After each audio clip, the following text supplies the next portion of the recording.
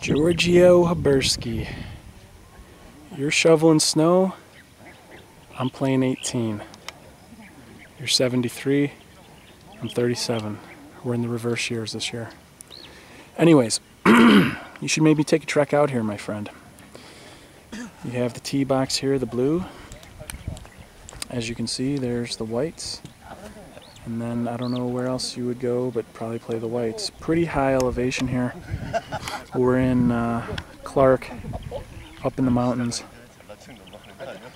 Pretty steep. They got 36 holes that they're doing. Only 9 are complete right now. Clark Air Base. Here's some more of the action over here. Do a little video. There's the valley down there.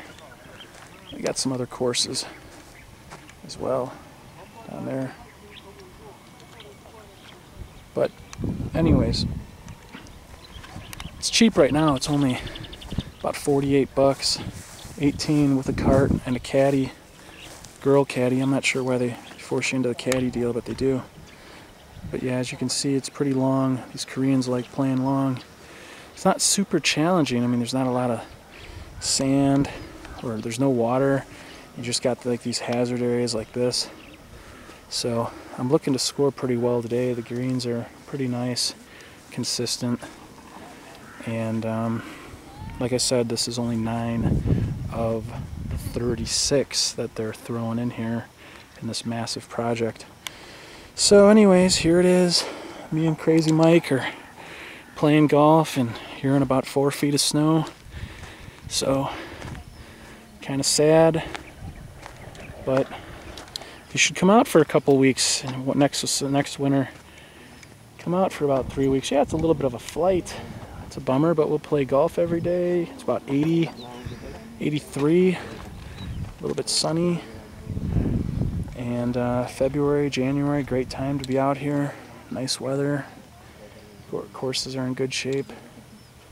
And that's about it. So anyways, just wanted to show you what's up. There's the 9th hole.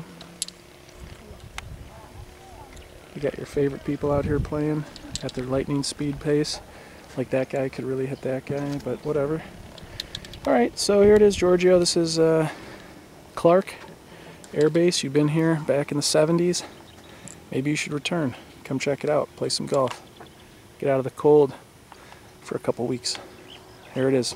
Anyways, happy birthday, and hopefully this will inspire you.